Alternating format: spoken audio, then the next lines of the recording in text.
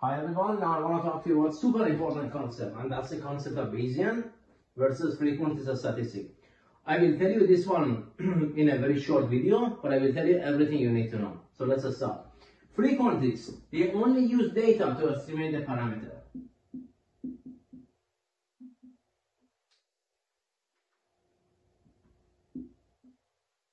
Only data.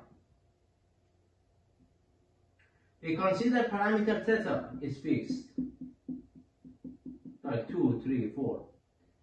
They use maximum likelihood to estimate theta.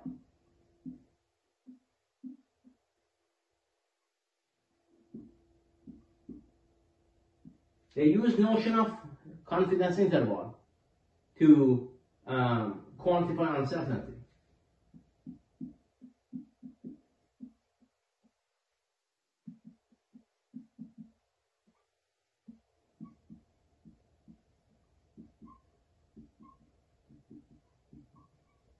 Alright, now what about the Bayesian? Bayesian, they use prior and data to estimate. Prior and data to estimate theta.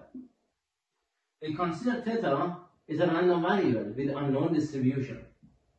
Theta is a random variable with unknown distribution.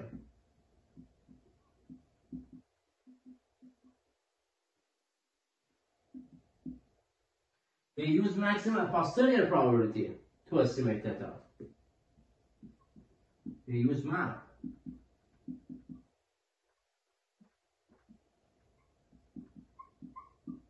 And they use credible interval to quantify uncertainty.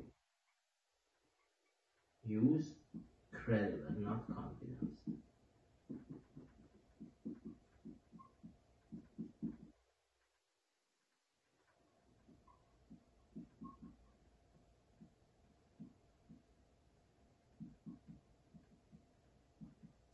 Alright, that's about it. That's all you need to know for Bayesian versus frequentist. Leave a comment if you have any question or concern. Thank you so much.